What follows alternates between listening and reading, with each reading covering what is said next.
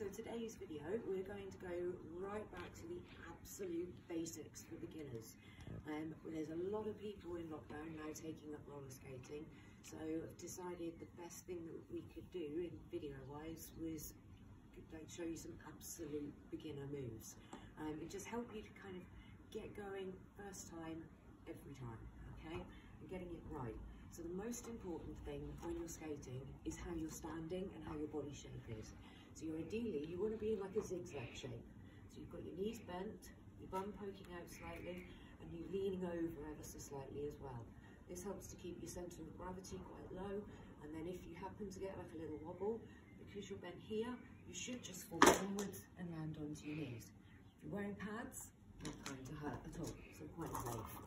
Okay, now the best way to help get rid of the fear of learning to skate is to do lots and lots of falls. The fear of falling is so much worse than actually falling because we build it up in our heads.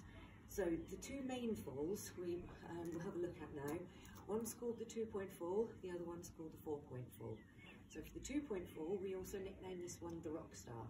And that's about how we're going to go into the fall and just bits to help you remind you how to do it. So we start off just on the spot is fine. Just go up onto each toe stop and then down onto your knees. And as you go down onto your knees, you're going to lean back as if you're doing like your air guitar, hence the name the rock star. Now this means as your knees and body impacts with the floor, makes this big thump, all the energy of it will just roll over you and you won't feel it. If you go down in a straight line, that is going to reverberate all the way through your spine and it's quite uncomfortable. Okay, so from doing that just a couple of times, get practicing with it, then you can go from doing it like rolling, down and in. This tends to be easier when you're on an indoor surface. Sometimes the rough surface can actually make your knee pad stick to the floor a little bit. From there, we then go on to what's called the 4-point fall. We also nickname this one the porn star, as you'll see in a moment. Maybe don't share that one with children, though, if any kids are watching.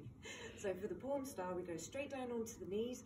We're then going to do a spread out, so it's like your big fall, basically, so arms out wide, okay? So we go down and slide out. Then you want to pull in quite small, just to make sure that nobody else is going to roll over you. Last thing you want is to end up as roadkill.